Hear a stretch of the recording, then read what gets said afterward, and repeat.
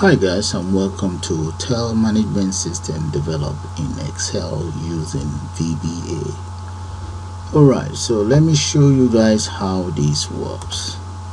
Now with reset, we can select type of room, single, room number, and there we get the extension to the room. Enter the customer's name. Let's say his name is Henry or Ellen Moore.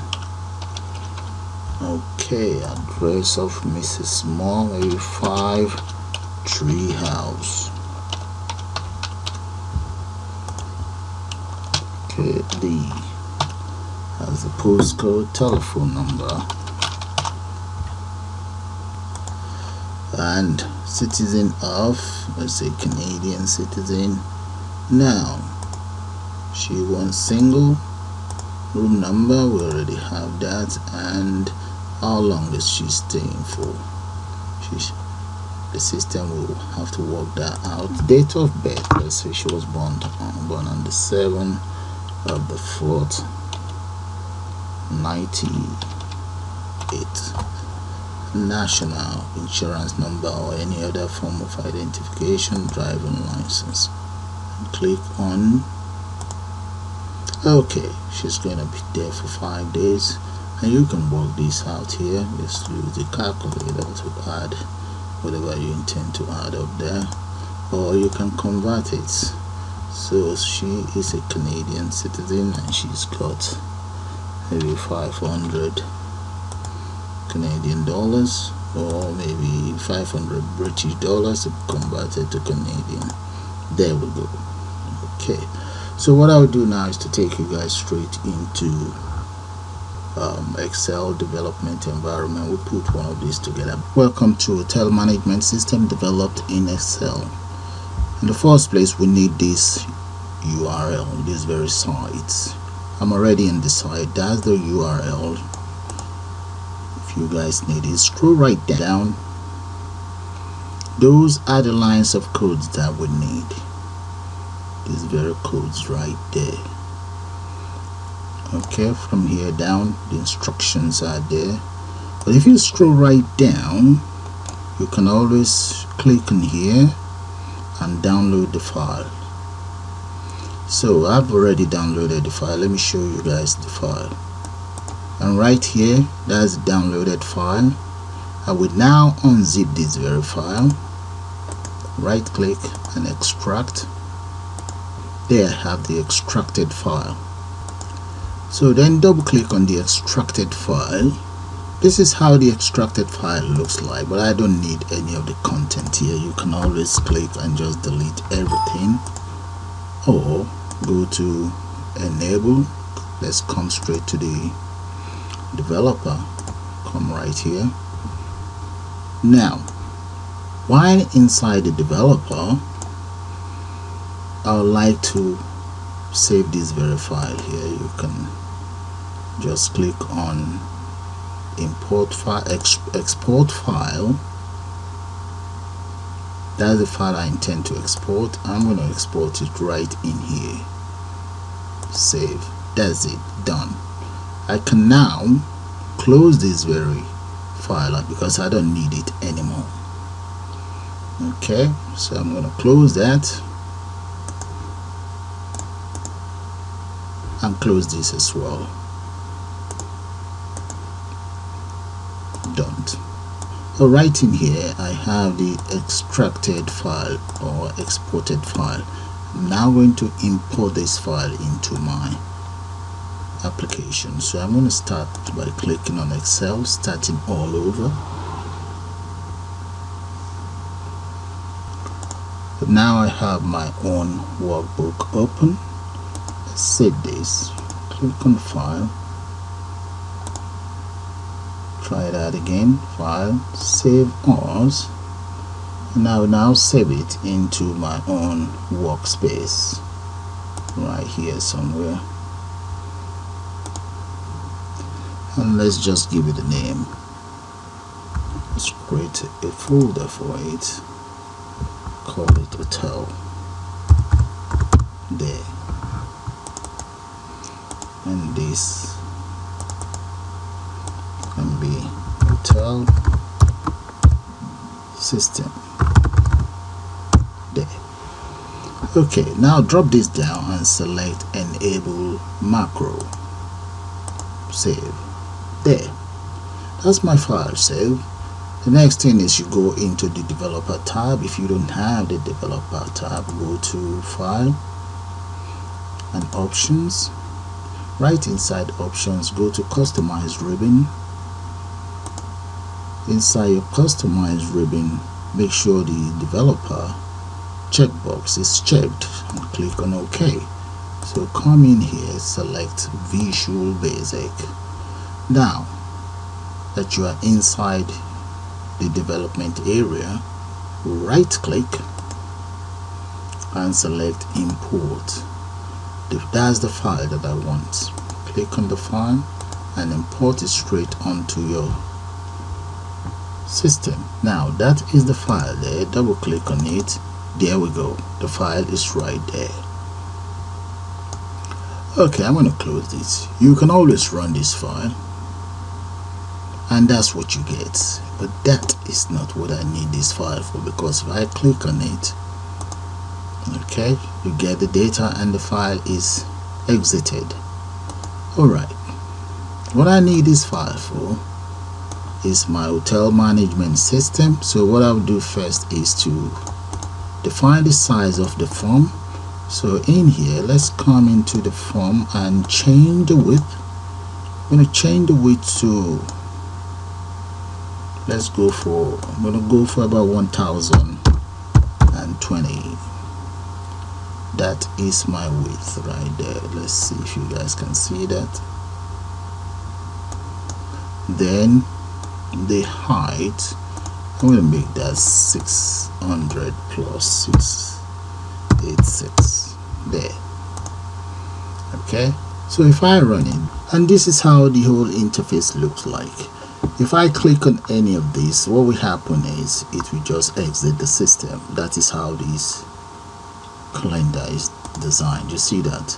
Okay, but let's double click on the form or any of those buttons. Here are the lines of codes that you guys will find right inside. The lines of code that you can always copy on the website that I showed you. Okay, those are the lines of codes. Okay, you need some, but I don't need it all. Alright, back in here, I will now select all of these, move this very calendar and the label. That's just a help label, is called help label. That's it right there. Select it all and just move it aside for now, just for now, pending when I redesign the whole interface. Okay, the next thing I like to do is select a label.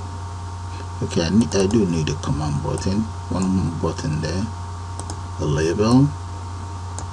That's a label there, and this label, let's close this very label. I'm going to now change the border style of that label to border style single.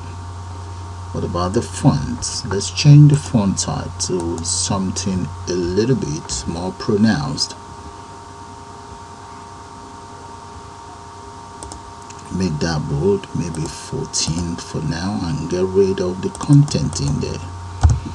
Okay, move this down a little bit. I'm going to copy it because I will need about 3 of those for now. So the very first one is there. Let's change the name of that to LBL current date, and the second one is going to be known as LBL rent date, and this is the last one is going to be known as LBL total date, total number of days, yeah, number of date. Okay, and this is going to be known as, let's just call it BTN total date, right? And let's just enter maybe total date in there. Okay, the first thing I like to do is when I double click on this form, I will go straight to the form initialize and write it in here, right underneath. Let's say LBL current date dot caption equals format date. Right, that should give me the current date. So if I come right in here and run it, we get the current dates right in there. Now what I want to do is when I click on any of these, I would like how many days the customer would like to stay in the hotel to be displayed here, and number of dates will appear in here. So let's do that. Get the name of this and write in here, copy that. I've copied the name of this very one, and here each of these buttons, they have their own names. Look at their names there, D2, D3 and so on. And this value, they're supposed to be right inside the spreadsheet itself, or yeah, the spreadsheet.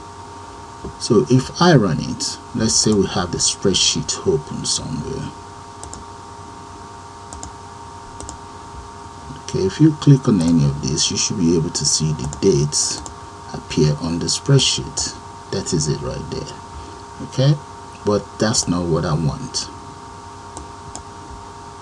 What I want is double click on the form load itself. Each of these button that send the value to the spreadsheet, I'm going to replace this with the name of my text. So but I doubt if label does. I don't think label has value as method. No. Okay, we change that to caption.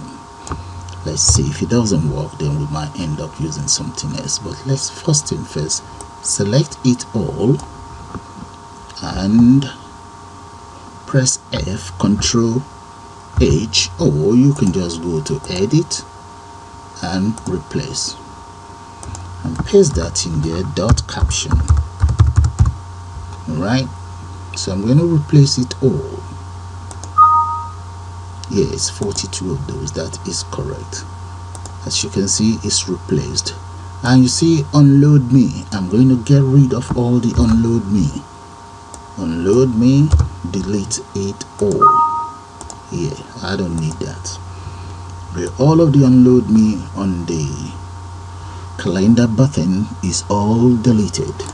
Now if I run my program and I select any of these, you can see it's telling me June. So the customer, he or she will be staying from on the 11th of June and up to 30th of June.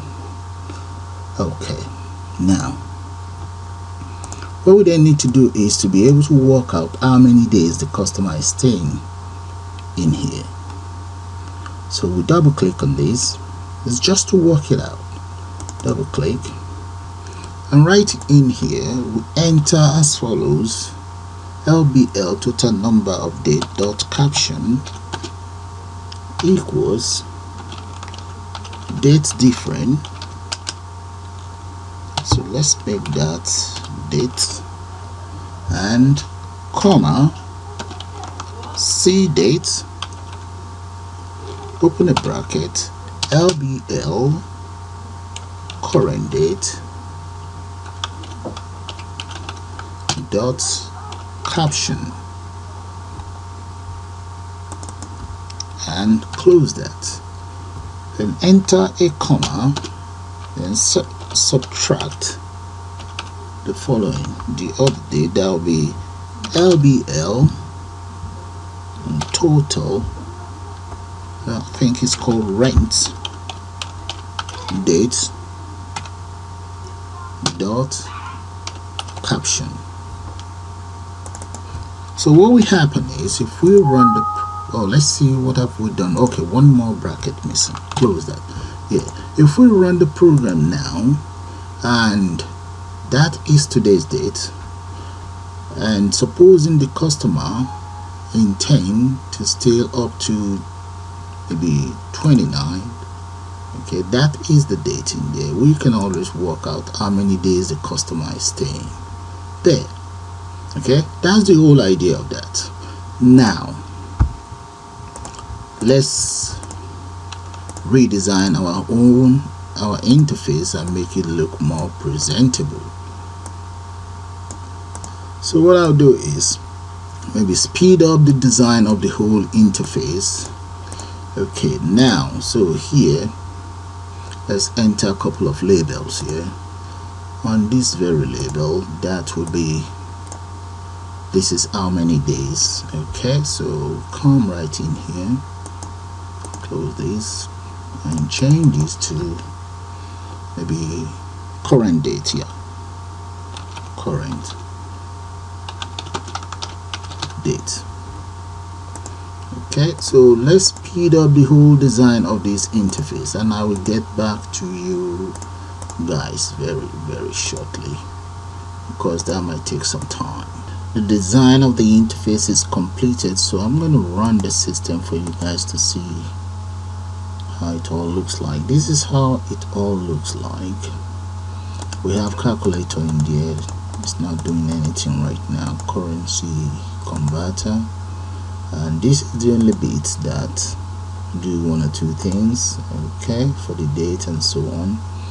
And here we have customer details, nationality, and so on.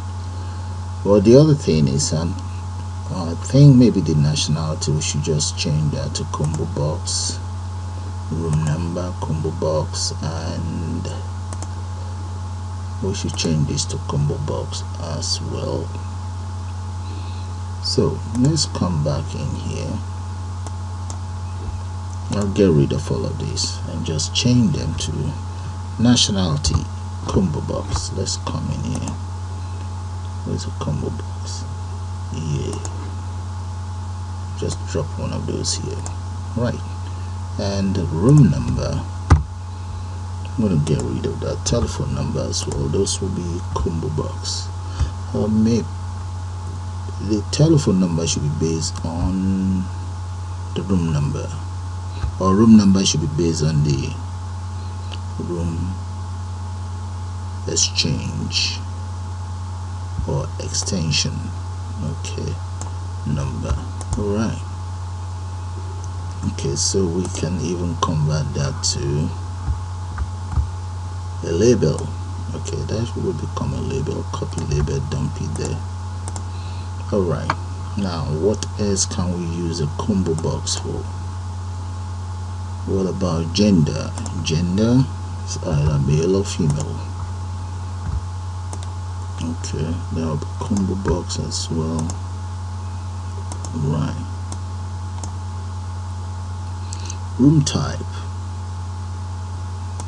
we may still have to rearrange some of these, because okay, identity type. Right.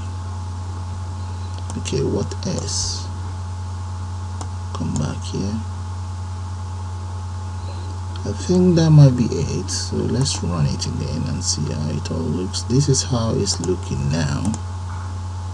Okay, all right. Okay, let's call it the end of the first part of this tutorial.